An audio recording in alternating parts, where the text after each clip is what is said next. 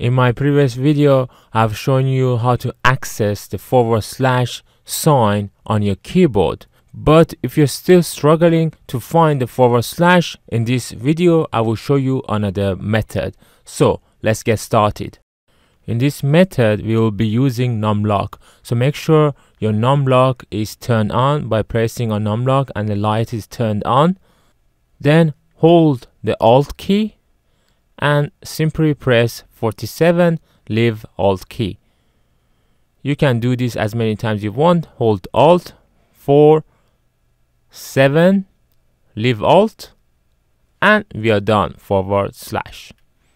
If you want to learn more ASCII codes, or you could watch my playlist on keyboard problems, which I will show you other solutions for the same problem. There are also other related videos in the description as well as in the comments.